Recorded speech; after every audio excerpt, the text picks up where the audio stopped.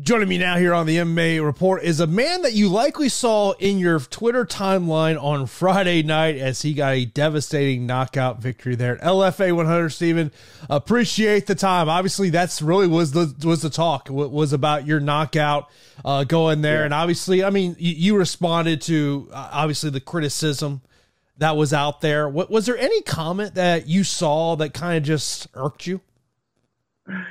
Oh man, there was a lot of them, man. There were some of them I remember at that time, but I don't even remember what they really said. I mean, I kind of just skimmed through it. I thought it was pretty funny, you know.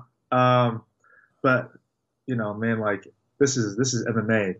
That was my killer instinct that took it. You know, all I know was I knocked him down. I knew he was down, but I didn't know he was out. I thought he might have even been in a turtle position, right? Like kind of with his hand up, turtle. I mean. I had a split second to decide. I mean, I went right in there. But about halfway down on that hammer fist, I was like, oh, he's actually out. So, you know, thank God it only hit him on the shoulder. So he's fine. I got to talk to my opponent afterwards, things like that. You know, we made sure we, talked it out. Everything's good there, man. So as long as I know the truth, all these people that are commenting, man, all that stuff, I love it. Keep it coming. Keep talking about it. And look, that is a good thing. People are talking about you. I mean, look, you go out there, you win in 30 seconds. I mean, can the fight go any more perfect than what it did? I don't think so, man. That was literally the picture perfect fight. I went in there, got the job done, and I walked out, you know, unscathed. So that's how I want my fights to be, man. You know, and obviously it's the first time we had seen you in a long time. I mean, you were approaching well over a year and a half at this point. I mean, obviously, and there's a lot of guys who are, very similar situation as you, just unable to get a fight in 2020. I mean, did you what was the mindset heading into the fight? I mean, I can't lie. I mean, 2020 was a very hard year. I mean, for me, I feel like almost everybody, right? Like that was when the pandemic went down.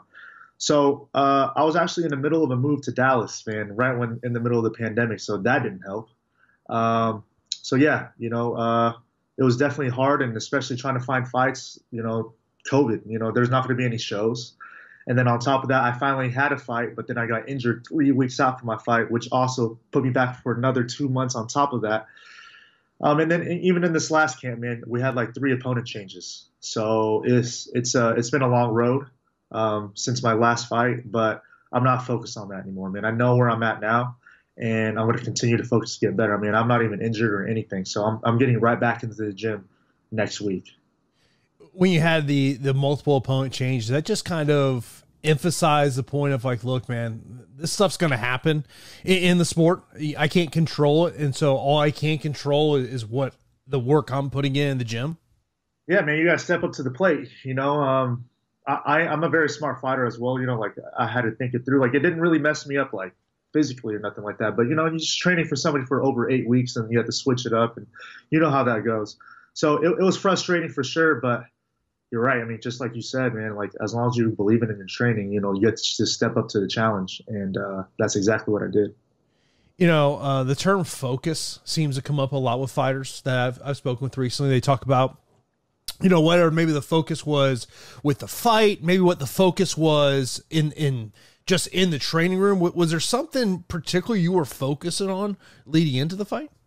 Yeah, I mean, I was focusing on for my original opponent. So pretty much when I found out I was going to fight him about 5 days out, I didn't really get to prepare, so my focus was on myself. It wasn't really on my opponent. Like I knew he was shorter than me, so I know I could reuse my reach. That was something that was for sure. And then from there on, I was just like, I'm just going to fight my fight. What am I good at? All right, here I go. So that's the mentality. So I didn't prepare at all, man. I mean, technically speaking, specifically. So, but like I said, it is what it is. You mentioned about, moving down to Dallas, and obviously that has to do with where you're training at. They're at Fortis. I mean, was there a point of, everything's kind of happening, you're going, man, are the stars just not aligning right now for me? Man, plenty of times. I mean, even just getting down there was difficult because just like finding the right apartment and, things like that, then having to move back to Kansas because everything shut down for a couple months. Like, you remember that? Like around like April where everything shut down, the whole country, everything. So then I was like, I can't even train right now. The gym was shut down, like there's nothing out here for me. So I had to go back to Kansas, but I still was paying my rent here. You see? So it was, it's hard, man. It's hard. But I want this to be for somebody that's watching right now that is going through something tough in life, and if you just stay on it and continue to advocate for it, you're going to get at the end of the day, it's going to come full circle. And it's about your mindset. It's all here, man. It's all here. Obviously we saw you in the Contender Series, and now is your kind of thought of, okay, you know what? I just want to right or wrong. Let me get back in that spot here in the summer. Is that the mentality, or is the mentality like, look, if it's just Jason House gives me a call and says, hey, we got you a fight here. Hey, it really doesn't matter where the promotion is at this point? Well, first of all, I'm blessed to be surrounded by people that want the best for me. You know what I'm saying? We're a big team. So if the opportunity is the right opportunity, the right timing, things like that, then of course we're going to take it. I'm not opposed to doing Contender Series again this summer, man. If that's my opportunity to get back in, let's go. Let's run it back. It would make it even a better story. But like I said, I know I'm in good hands. And when my coach says this is a good opportunity, I want to believe them, man. And that's how much belief I have in them, in my team. And then all I have to do is get prepared and go out there and deliver another explosive knockout.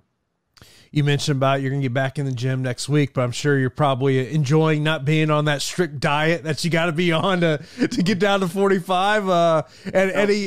Was there like a go-to food item? You're like, oh, this is on the menu first thing.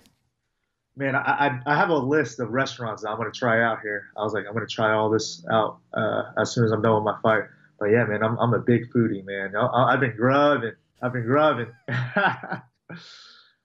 Have you stepped on the scale yet to see how much you're weighing at, or is that like something you're like, I'll worry about that once I really get back into the gym? Actually, still the same weight as my fight day weight. I was 165, so I'm around 165 still right now. Okay, so it's good, man. It's good. I'm gonna definitely slack off for sure the rest of this week, but then, like I said, right when I get back next week, start narrowing my choices again a little bit, just a little bit. Do you have a timetable in mind of when you would like your next fight to be? I mean, the Contender Series is in the summer, so that's something I'm looking at. But man, I feel good. It just depends. Like I said, I try not to think too much about that side. I have a team that does that for me. They present me with the opportunity. Let's just say I'm in the right hands right now, and I know the time will be here soon. I'm not waiting another year to fight, if that's what you're asking.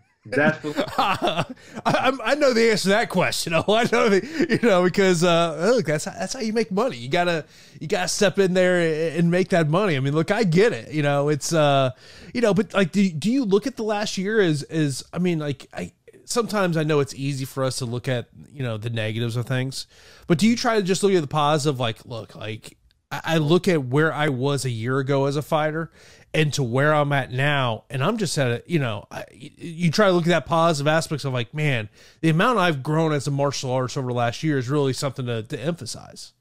Right. I mean, 100%. I mean, even going through my hardest times, like my first professional loss, people will think negative things, especially going through a big loss like that. Everybody goes through it, but just the whole time, man, I was just thinking, like, what is the best thing I can do from here? What's something positive that I learned from this fight, or what's next? Especially, I know my Contender Series, it was a good fight. It was a 3-round war. If it wasn't for that knee, who knows? I might have even won that fight, some people say, but I'm not focused on that anymore. That's the past now. So it's always been about thinking ahead into the future with me. Of course, I look forward to seeing when that next fight is going to take place. Steven, as always, man, appreciate time. Of course, let me know everything for you on social media and anything else you want to mention, man. Yeah, guys, follow me on Instagram at Steven Nguyen, WIN145 on Instagram, guys. And, that's where I post all my stuff and all my content. So come check me out and don't miss out on my next fight.